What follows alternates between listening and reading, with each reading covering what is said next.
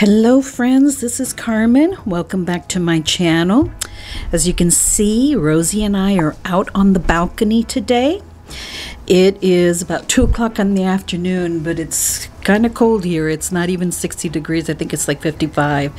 So I have got my socks and sandals and sweats on. So sorry if I don't get in front of the camera. But Rosie is enjoying this cooler weather. I'm letting her little fur grow out a little bit so she stays warm. I've got a balcony tour for you this afternoon or morning, wherever you may be. And so let's get started. Now I did sweep the balcony and clean it up before this, but we have had such windy days lately, and I've got this horrible pine tree here that I'm having to deal with. So it really drops a lot of needles and just stuff down here. So I tried to clean it up the best I could. It looks different than the last time I showed you this. You know, the summer that I had out here with my plants friends and the loss that I had that I'm still mourning. But slowly but surely I'm getting things back in shape, getting new plants to fill the gaps that were left. Over here, my aloes and haworthias did wonderful though. I do have this umbrella that I use. This is just an umbrella that you attach to like a mobile scooter or a baby stroller to use, and I just attach it to that bar cart and it covers these, and it did really well in protecting my haworthias. Look at this Limiflora fairy board haworthia. A fairy washboard, I think it is. And my haworthia zebra. This was sent to me by a subscriber. The aloe juvena, I'm not sure what's going on with it. It's closing up. I think the cold may have something to do with it. Aloe firebird, I think. And aloe, it's a climbing aloe, I believe. I don't have a name tag on this one. It's something snow. I apologize, friends. I thought I had more name tags on these. I know this is my favorite. This is the aloe partridge breast. Look at its babies there. Isn't that beautiful? This is my favorite aloe out here. Such a brilliant aloe. This here, it's finally starting to grow. It is a Velt grape. It's Quadrangulangus something or other, but I know it is Velt grape. Thought I had lost it, but it's growing back. It actually will be a hanging plant once it finally decides to grow some, but you know what? The birds have been digging at the dirt there, so that's why. This is Pink Blush. Look at her baby. Look how much it's growing. This one, I forget, somebody had told me. Oh, great. Haworthia. And it's scrubbed out. Ganatata. I'll put it on the screen there. I used to think it was an aloe, but it is a haworthia. Look how much it's growing. It's been in this pot for a couple of years and it's loving it, so I don't really have any plans to repot it. This is a newer one for me. Aloe Coral Fire. It does have a baby. Let me show you. Look at her. See, I am still finding all sorts of stuff everywhere. Down below. Oh. Aloe Blizzard. I think the cold is starting to get to it also. See how it's kind of closing? And Copper King, Mammillaria, I believe. This is my newest one, Aloe Starry Night. Beautiful, I love it. That is a cutting from my dragon fruit. These are cuttings that a subscriber sent me. I do not know the name, but they were bare No rooting at all. I just stuck them in the soil and they rooted. So they're growing there. This is my pickle plant that I got from Hertz Garden not too long ago. It's kind of growing, kind of wonky. And here's my little clam cactus. I call it that, but it's, I'll put the name on the screen, hon. This actually is an agave that my mom gave me. It was just a little pup that she took off of a larger agave, and it's growing there. This here, I don't know what's wrong with it. I give it water and it does this. It's growing, but I don't know what to do with it. Here is my euphorbia snowflake. It's doing good. Not much growth. I think it's a bit dormant now. Here's a little pup of my Gasteria little warty. And a mammillaria that I do not know the name of. Here's another mammillaria. I think this is ladyfingers, I believe. Oh, I've got elongata. It's not that. And then a little bunny ear. Puntia. That's growing there. Used to be something else here. You know, I've had a real issue with the birds getting into some of my pots and digging around in the dirt. This here I'm gonna have to repot because look at this. It's growing so tall and it's tipping over the house. I have a little stake here, but it's just getting so top heavy. This Opuntia. So I need to repot that. This is my rose quartz, Echinopsis rose quartz, and look, this one's growing into the other pot. And I do need to put these, when I have some gloves or something on, into the soil because those broke off. You see right there where that piece needs to go into the soil, but the rest are growing. I am so hoping that in the spring this gives off its beautiful rose colored flowers. My old man cactus, my big old man, and my little old man. Look at these guys. And this is my Opuntia monocartha monstros, variegated. You can see the variegation on there. Look how beautiful. But look at the pink tips. That is stress from the cold. Look at that one. And growth. It's been growing. Right now, the soil looks wet because I watered yesterday, but that was the first time I had watered in about a month. Almost 4 weeks. And I've really cut back on the watering now. Now, I've got some Opuntias here that I am not sure if they're going to survive or not because this is what's left of them. Like this lower pad looks dead, but the top is growing. I did water it yesterday, so I don't know. We'll see. And then I put these here into this little red cauldron because the little red metal wagon they were in fell apart. So, look, see? A feather.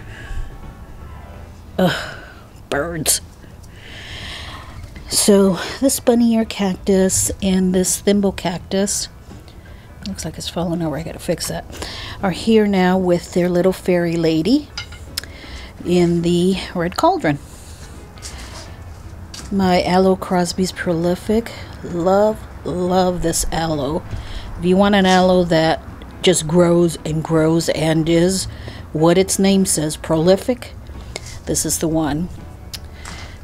My Euphorbia Medusa's head. It's doing good.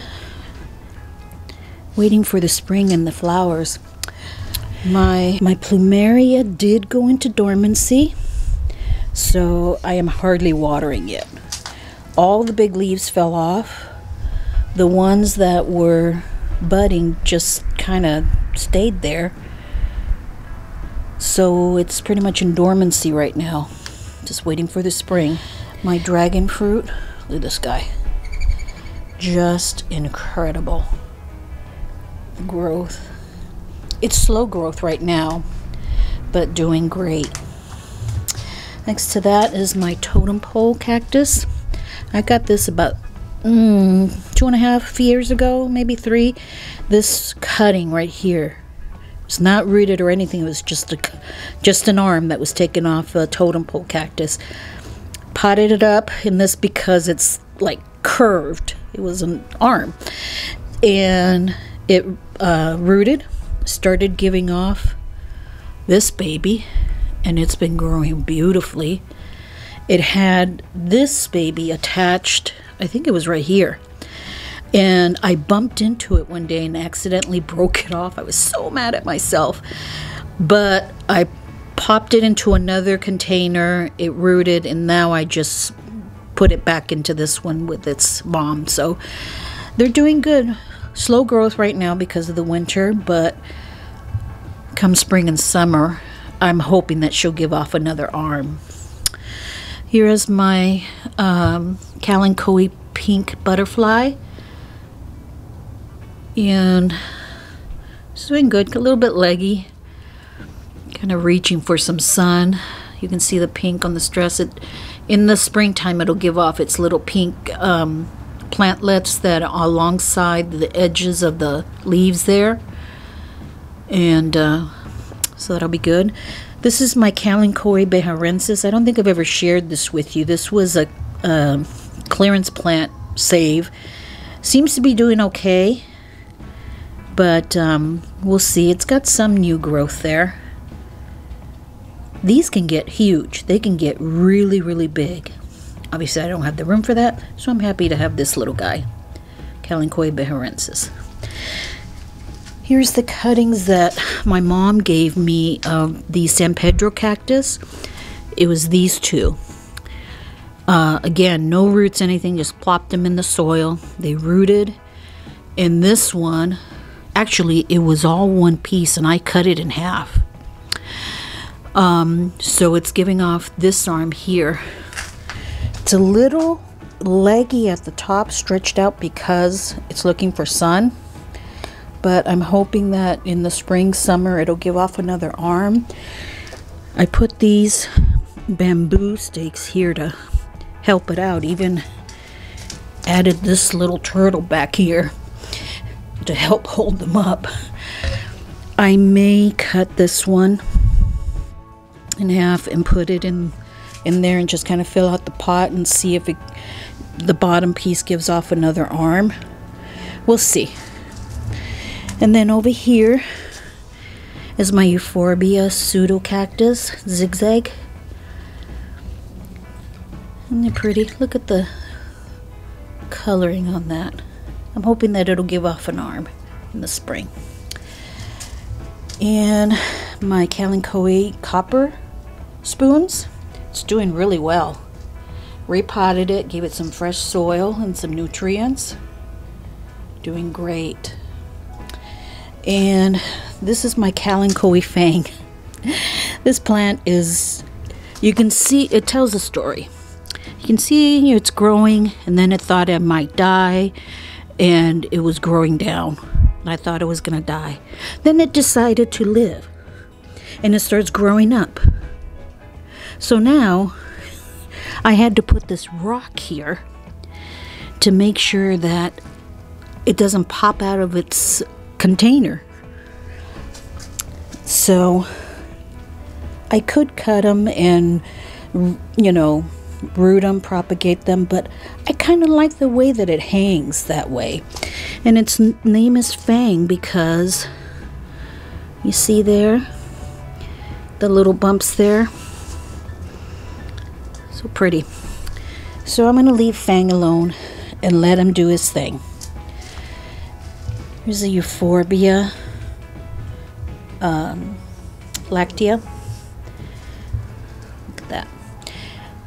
Just dormant right now. A little bit of cold stress on the top there, but it's doing good. I forget the name of this aloe. I'll put it on the screen. I'm gonna have to look it up to see which aloe this is. But I bought it with a little baby, and look how it's grown. And the leaves on it didn't even come out to the edge of the bowl container. And look, they're all on the outside of the container. And I knew it was going to grow big like that. That's why I put it in this container. It's actually a bowl that I got at Goodwill and drilled a hole in it. Here's another Opuntia. The same one as that other one over there that's leaning. My monstrous cactus. I think I showed these to you in my recent weird cactus. Eve's Needle, crested. It's doing great. My frog here with my aloe vera. Let's see. Lots of pups growing in there. I have propagated this guy so much. Well, this plant itself is a cutting from a huge plant that I left at my old home. And this is what I brought with me from here. I propagated so much. Tradescantia purple hearts. I'm gonna have to do something. They're already touching the ground. Madagascar palm. This has grown a lot. When I first got this one, it was this size.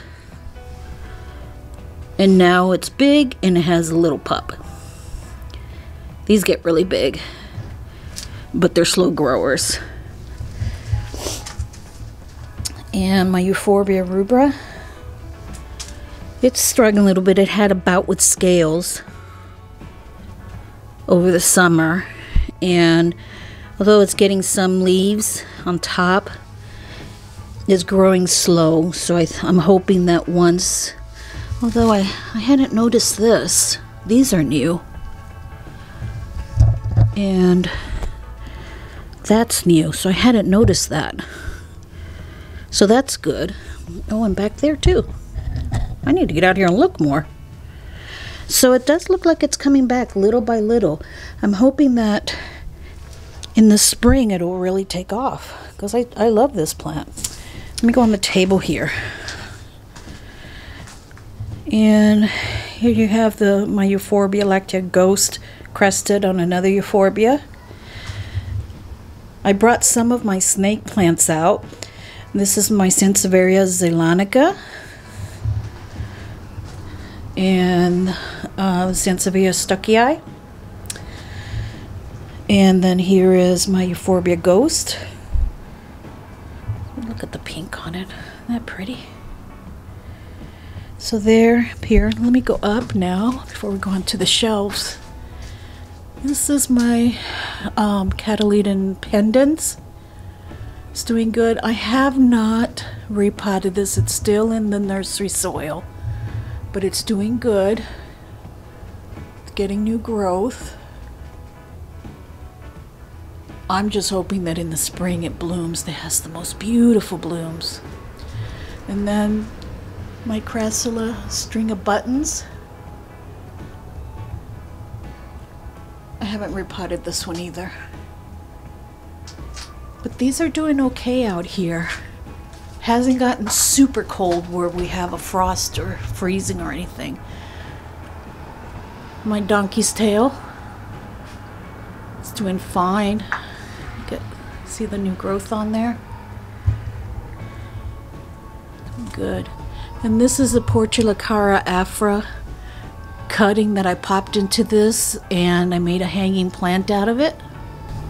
And this here is a cactus that I do not know the name, but it's growing good.